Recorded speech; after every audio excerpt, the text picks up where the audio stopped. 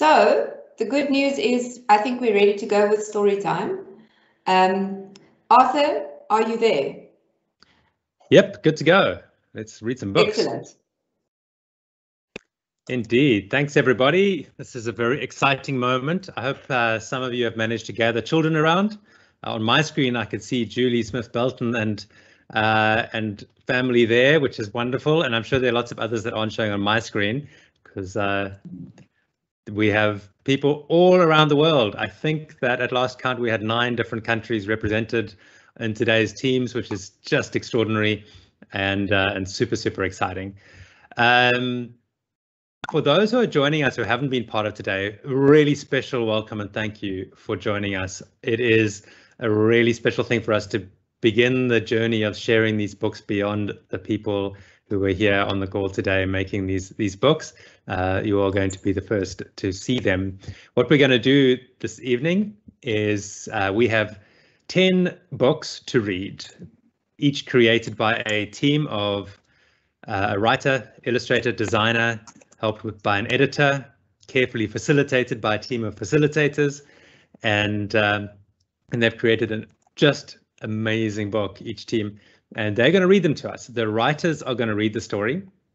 I will introduce each team or ask each team to read their book, and I will be asking the writer to do that. And the writer will also just say when I show the cover of the book who the illustrator and designer were as well.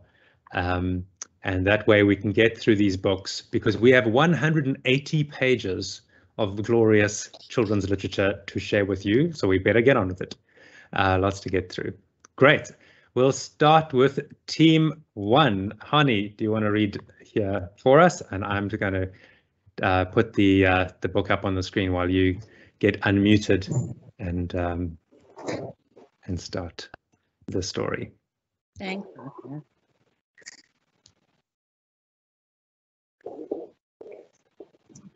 So huge shout out to Chantal and Bergen Thorne, our 2 illustrators, and then of course Ezra as our designer, and then again amazing editing with Alison. The best gift.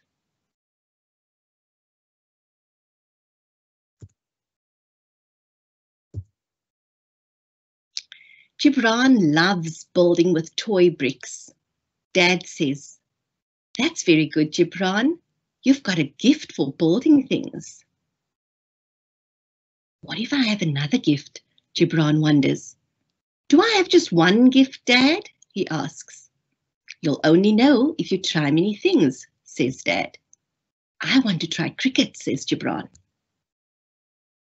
He joins the cricket at school and learns to bat and bowl.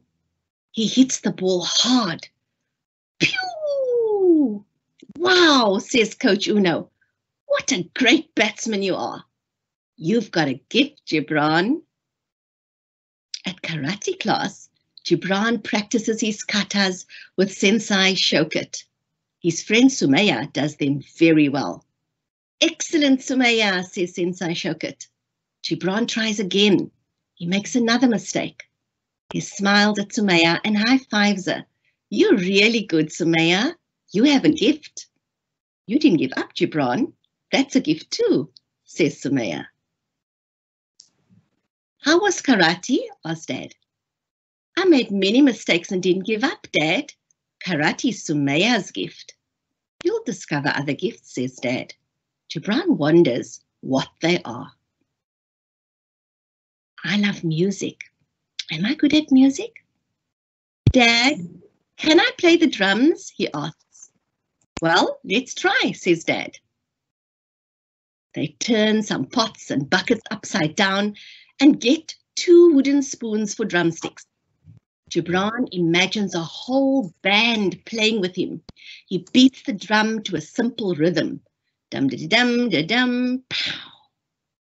Little Laith rocks back and forth on the chair as Gibran plays the drum. Da-dum-da-dum-da-dum.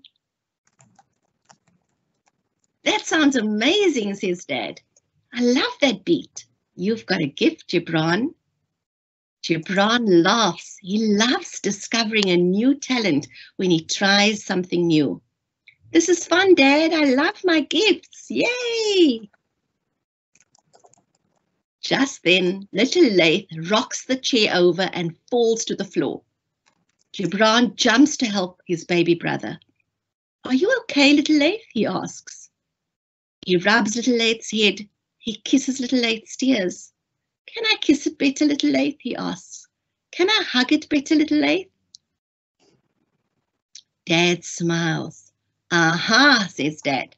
Look how kind and loving you are. That's the best gift. That's the one to practice every day. Gibran laughs. Little Laith laughs too. What's your gift, little Laith? He asks.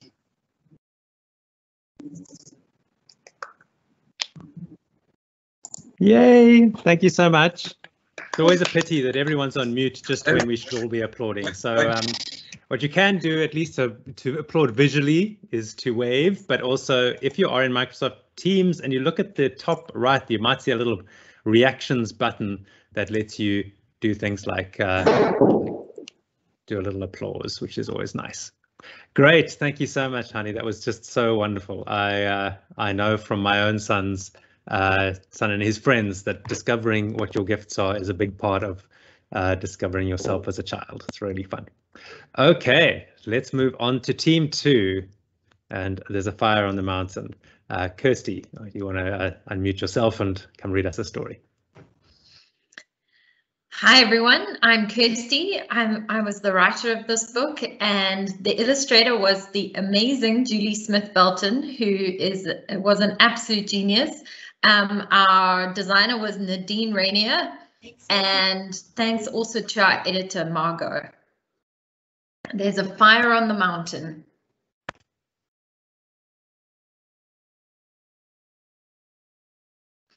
My friends and I have a game we like to play. There's a fire on the mountain, run, run, kukumlilo kwezentaba, balega, balega. Then one day there was a real fire on the mountain. It was a terrible fire that burned and burned. Big old buildings burned, books burned, trees and grasses burned, helicopters tipped water onto the fire, and brave firefighters blasted their hoses.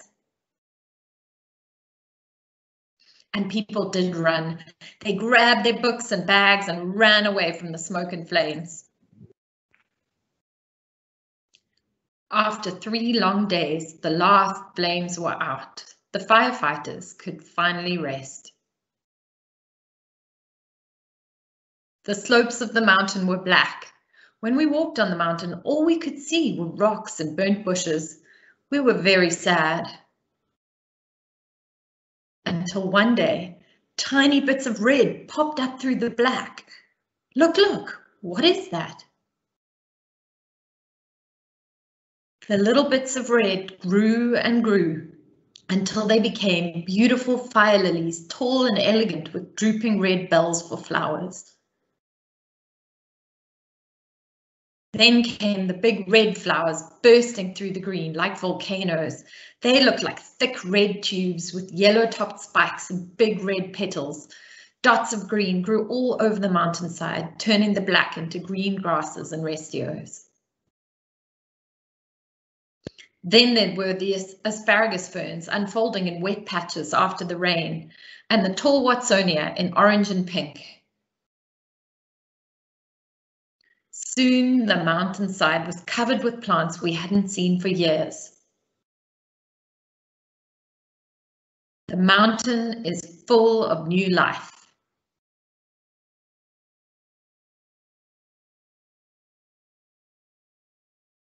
Oh, thank you, Kirsty. Just so beautiful. Clap, clap, so that they can hear you. Clap, clap, clap. You can see all the, yeah, definitely, definitely.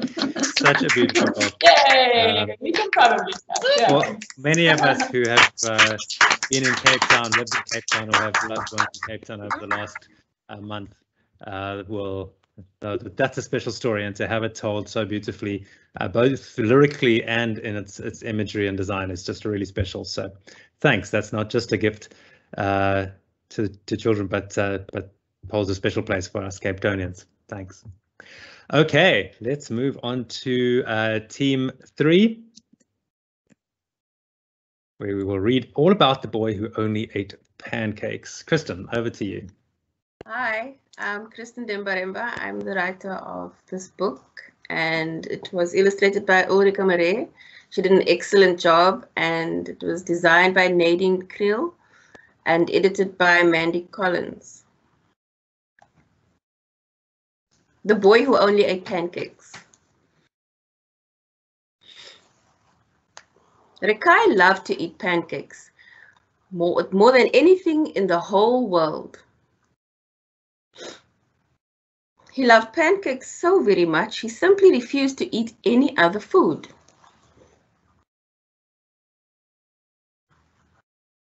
Rekai's mom said, "Eat some good food. Have some veggies and fruit, and don't forget water and juice." But Rekai shook his head and said, "No, I don't want to. Only pancakes will do." Then his mom had an idea. "I know how to get Rekai to eat healthy food," she said.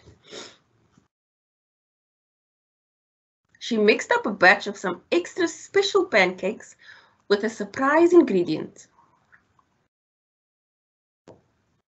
Mom watched as he gobbled them up, and she was very pleased. Softly she giggled and thought, "This is great. He has no clue what he has just eaten." Then one day, Rekai caught Mom adding butternut to the pancakes, and he was very surprised. "Your secret ingredient is a vegetable?" he cried. To this day, he enjoys eating his pancakes, and every day Mom adds many yummy surprises. Sometimes she adds spinach, sometimes she adds carrots, sometimes she adds strawberries or even apples. It's a fun surprise every single time. And then there's the pancake recipe in the back. I'm not sure if I should read through the recipe. We will make sure we get copies. Thank you. Absolutely wonderful. Thank you for the family joining you. Hi, guys. Thanks very much. I believe there's some truth to the story, and so presumably the family knows the story. Yay! Thank you for bringing us all this pancake recipe. We will all be enjoying it soon, I'm sure. Fantastic. Thank you. Okay, we are on to the next team, and I'm going to hand over to Sam Messenger, all the way from Cambridge in the UK. Over to you. Hi, yeah, so I'm Sam, and I worked with the most delightful and monstrous team, which was Anya Fenter, Vilna Kombrink, and our editor was Carla Lever. And our story is How to Tame a Monster.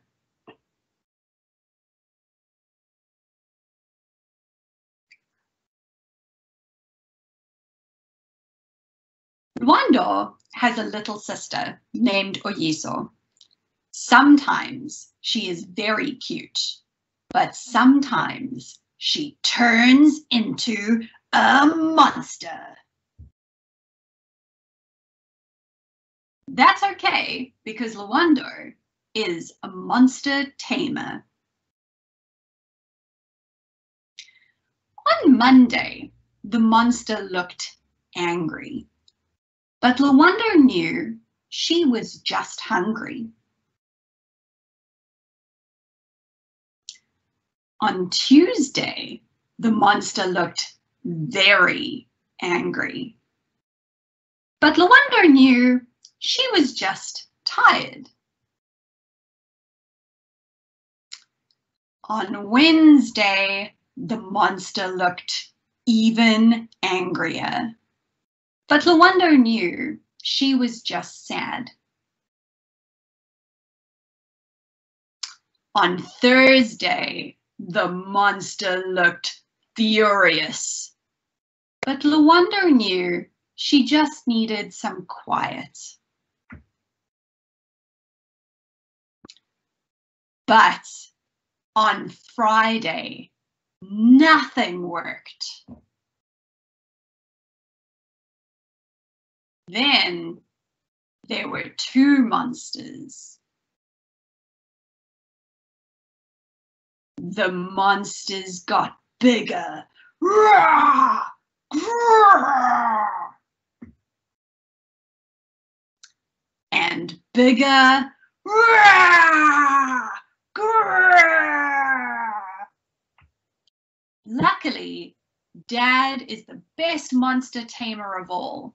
He knows you can't tame monsters by being bigger or angrier. You can only tame monsters by helping them feel safe.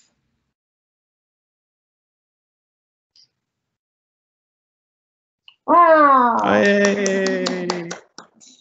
I love it so much. It's so wonderful. Thank you so much. Just wonderful. Fantastic. Thank you. I wish I'd had that book when I was very young and the eldest child and didn't understand siblings. Took me a long time to figure that stuff out. So here we are. They've got a head start. Wonderful. Thank you. Okay, we are on to the next team and Tlotlejo's Tea Party.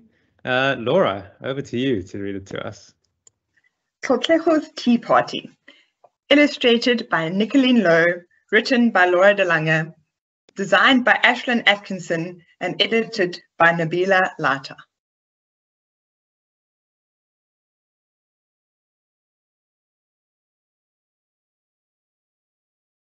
Tlotlejo is hosting a tea party for the whole family. How many people are coming for tea, Coco? You, me, Mama and Papa, and your little sister, Siamo.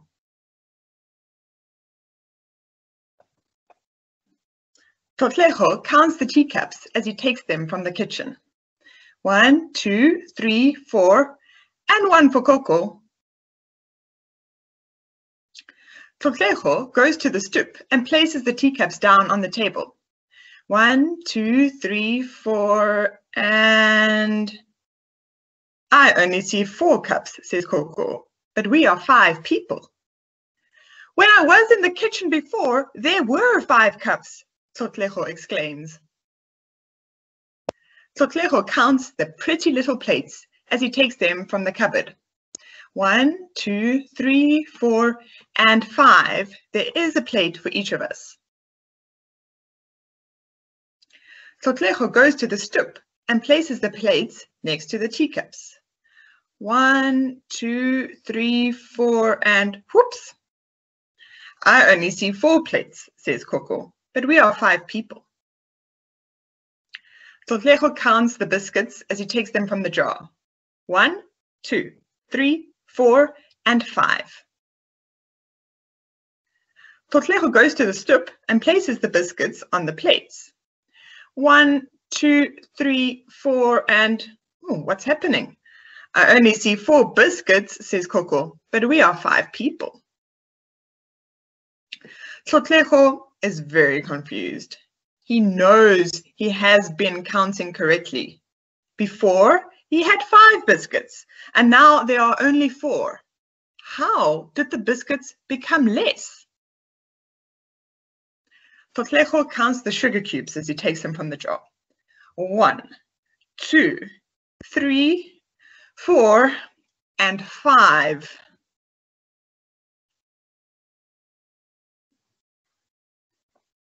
Tlotlejo goes to the stoop and places the sugar cubes on the table. This time, he is sure he hears a giggle. 1, 2, 3, 4, and 5, shouts a voice from under the table. Tlotlejo bends down to look under the table. To his shock, he sees a complete tea set laid out under the table. There are the missing teacup, plate, and biscuit. His little sister holds up the 5th sugar cube. 5! When Mama and Papa come home from work, they all have tea on the stoop. 1, 2, 3 of them having tea at the table, and 2 of them having tea below.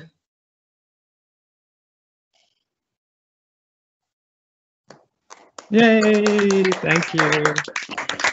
Thank you, Jared.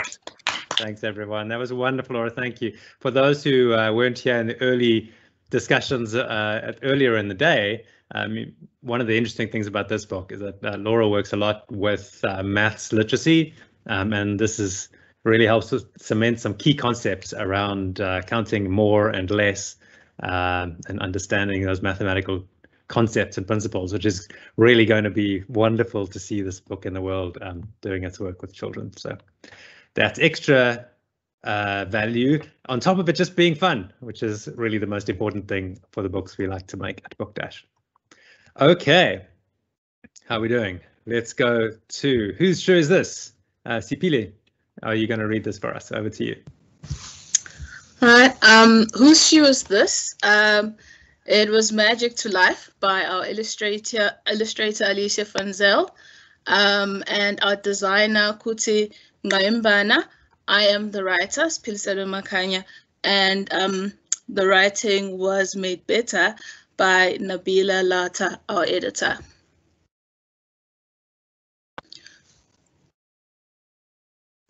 Fezile, we need to go. Come and help Gogo find her black shoes.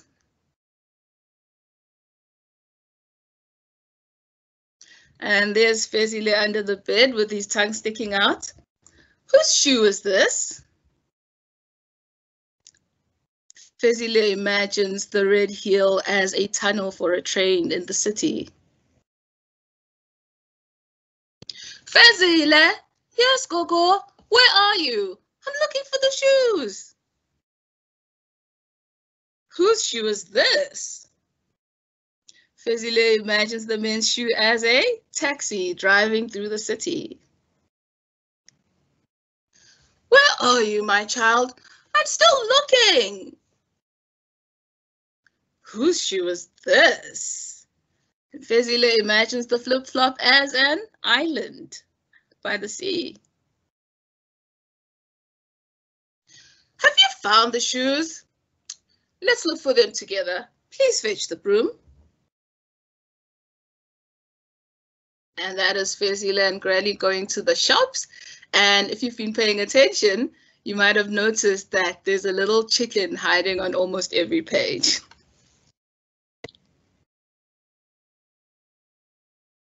I love it. Thank you so much. The vivid imagination there is just such fun.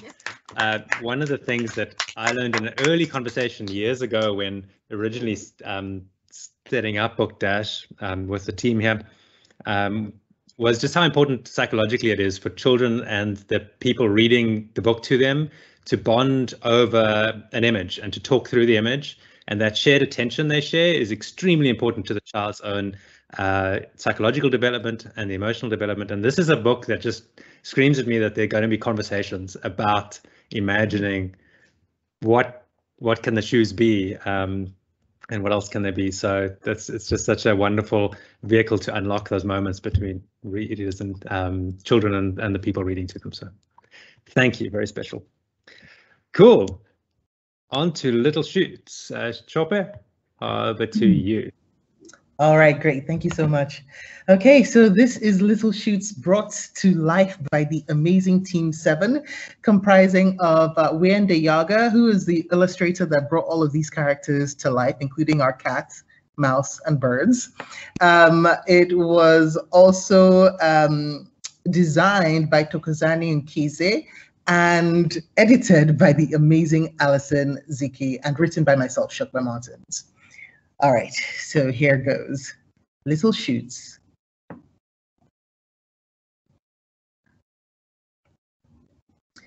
When will I grow? Asks Lio. I don't know, says Baba. Soon, says Mama. When you are ready, says Grandma. Grandma takes Lio to the farm. Let us plant some seeds. In one field, they plant corn, and in another, Melon, what are these? Asks Laya. Bamboo seeds, replies Grandma. And this is Laya seeing another year, and he's still not growing any taller. The corn and melon have grown well, says Grandma. What about the bamboo? Asks Laya. They will grow when they are ready. And here we have him, another year passing, still not catching up with his friends. Everything grows in its own time, says Grandma.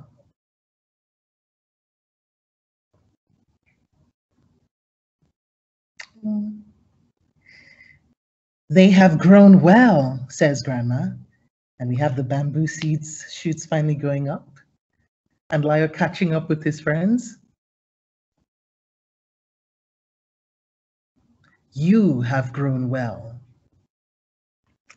And that is the end. Oh, I love it. Thank you so much.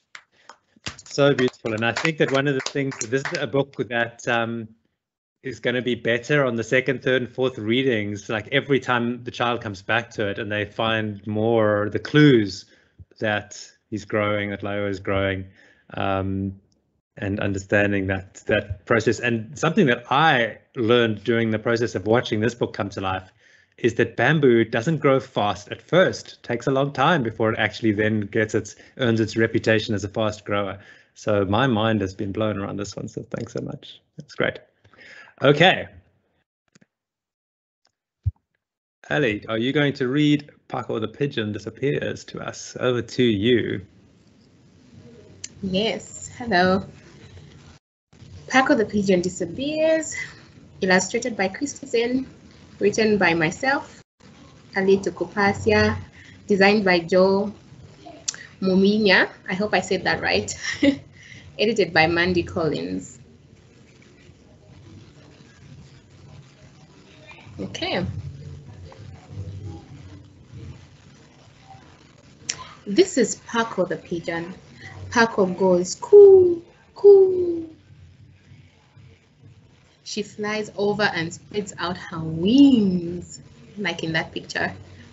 She loves to fly over Namwai and Dairin's house as they play crisscross every day. Coo, coo. Paco, Paco. Namwai and Dairin love to imitate Paco. They spread their little hands and run around the house, and there is Kat also trying to fly. One day Paco did not fly over the house as usual. Where could she be? Dairin, Namwai, and the cat looked for Paco in the garden, but she was not there.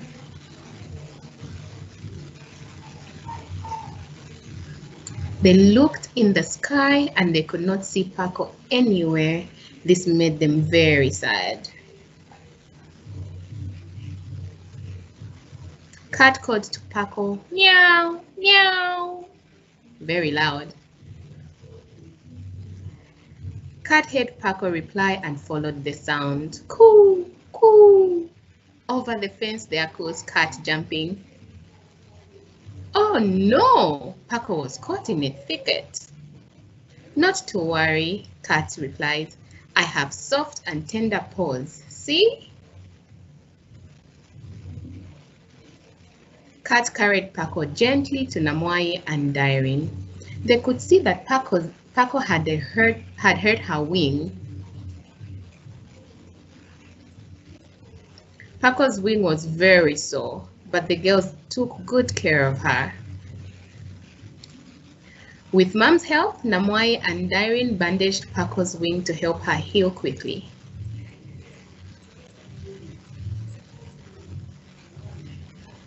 Coo, coo.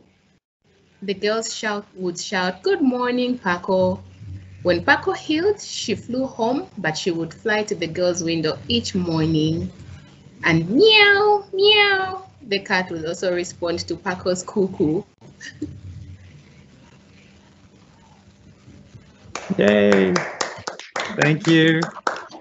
so beautiful. One of my favorite things about this story is that the first time I read it, I kept waiting for the cat to, let's just say, not treat the pigeon very well. But the story is just so wonderfully, happily surprising that the cat is actually the gentle savior. I just love that it just turns our expectations on their heads. Absolutely wonderful. Thank you. Okay, on to the next team. And Paulile, do you want to go for it and read us the story? Over to you. Hello, I'm going to be reading Yes You Can, that was brought to life by Subi Bosa, who did a fantastic job, and Georgia Dimitris. Our editor was Margot.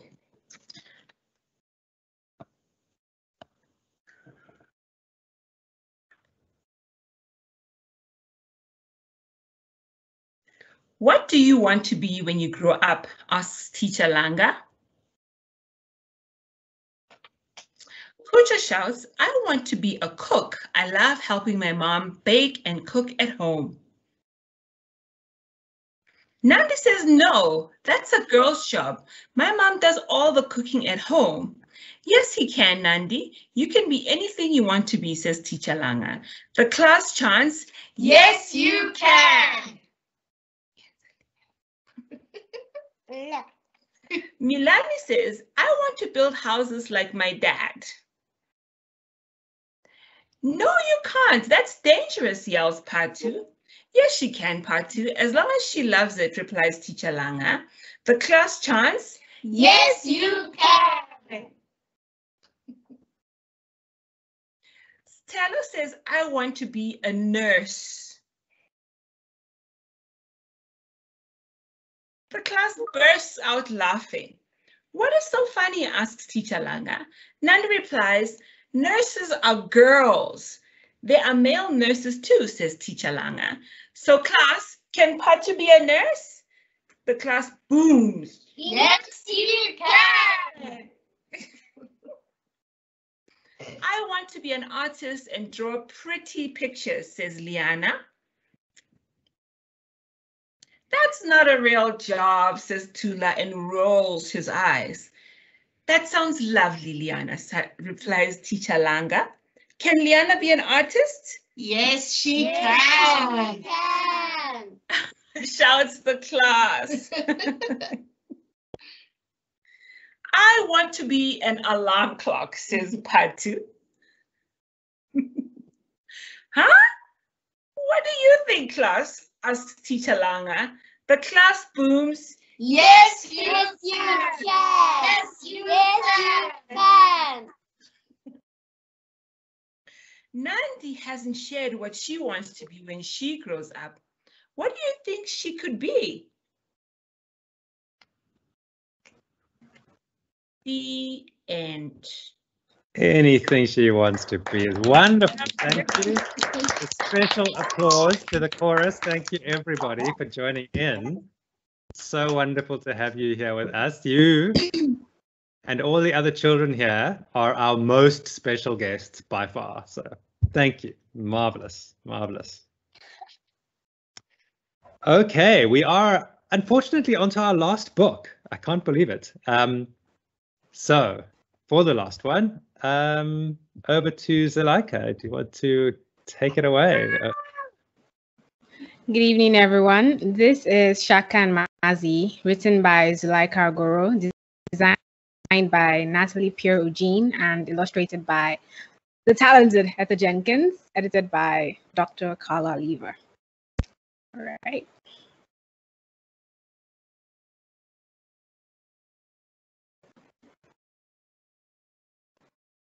Shaka has a new friend that only he can see.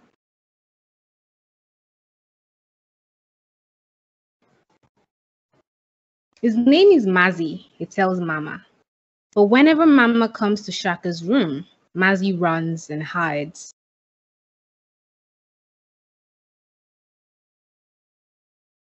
Mazi likes to laugh. He makes Shaka laugh too. They roll in the grass and build castles in the sand.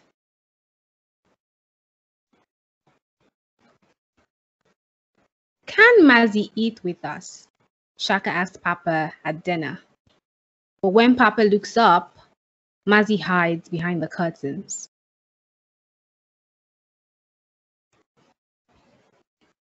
One day, Mama tells Shaka, Papa has a new job. We are moving to another town. Can Mazzy come? Shaka asks Mama. Ask him, Mama says. But Shaka can't see Mazzy anywhere. The next afternoon, the big truck comes. Soon, the house is empty.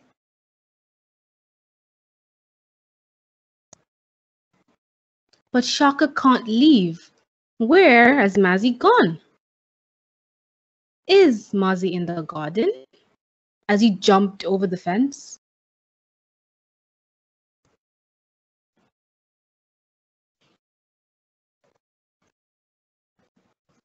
Maybe Mazzy's papa got a new job too, Mama says. He might also have moved away. When Shaka gets to the new house, there is a boy next door. My name is Mati, says the boy with a smile. Sometimes we miss old friends, Mama says, but there is always room in our hearts for new ones. Thank you. Yay! Thank you so much. So lovely. Yo, and as you can see, we are packing up our house right now. I haven't yet discussed Aiden's imaginary friends, so he and I will have to have a conversation because I know we're all a bit anxious about leaving our home and what we leave behind and what we will discover when we get to the new place.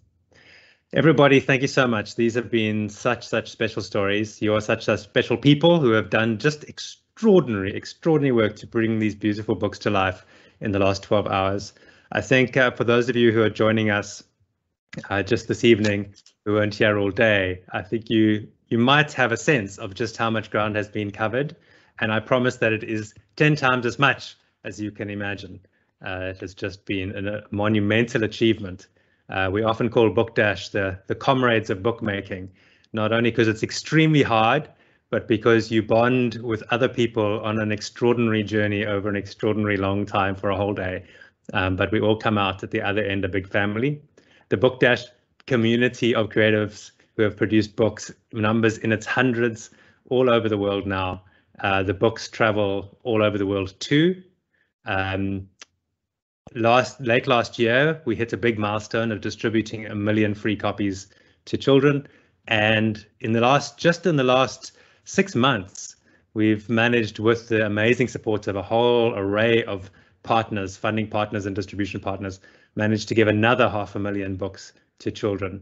And that number, it will just keep growing. And it is wonderful to have more and more books to add to those numbers as they travel the country and the world beyond, both in print and digitally as well. For these books, after today, we'll go through a couple of extra checks and steps just to get them absolutely ready to be distributed. They will then also go onto our website where anybody in the world can read them and can download them and can translate them or adapt them, can print them for themselves, because these books are gifts that we have all made for the world, because what the world needs is an abundance of books. The numbers that we think of when we think of books must be very high. Book Dash's vision, if you don't know it already, is that every child should own 100 books by the age of 5. And that is starting, it's very early days, but it's starting to become a reality in large part because of the efforts of people like you. So thank you everybody for that.